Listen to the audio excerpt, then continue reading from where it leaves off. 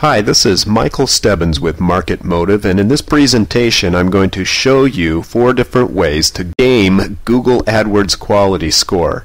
Now it's going to get a little bit technical, and I do assume that you know about Quality Score, but in case you don't, I'll give you a slide or two of review so you can get the principles down and be aware of them for later.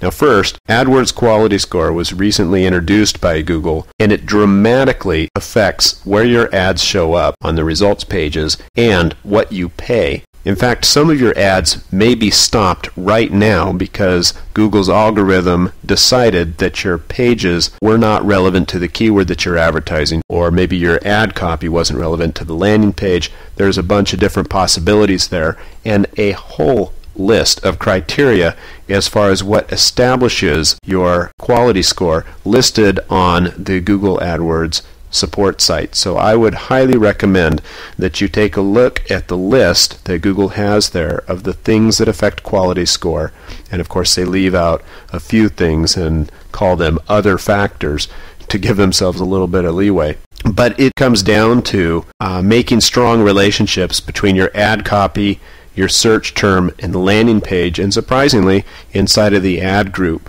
Now, if you really don't want to get into the detail, it really boils down to just doing the same as any good marketer should do.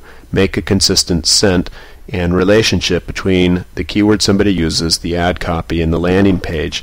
But still, there are a few games or techniques to ensure that you still get good performance despite little glitches or changes in Google AdWords Quality Score.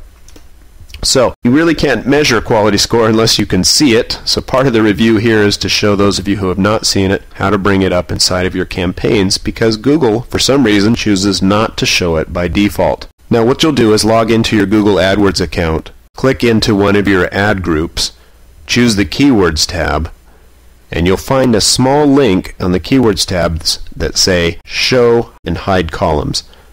Click on that link, scroll down, choose Show Quality Score, and the quality score will show up in a column right next to your keywords. Now you'll immediately see one of 3 words. I think it's great, okay, and poor. But the part that you should really pay attention to is the minimum bid. That's Google's message to you as to how relevant they think your ad is to the ad group, the search term, and the landing page. Now, one thing that just recently happened that you should be aware of in, I believe, late October 2007 is that the little magnifying glass icon next to the keyword can take you to a page that shows how Google got to your quality score setting, and if there's a particular area that they feel affects it in one way or another. This is good information. Obviously, they're not going to reveal everything that they're looking at, but it can sometimes link you to why Google has dropped your quality score and perhaps even stopped your ads. Now, let's get into the games.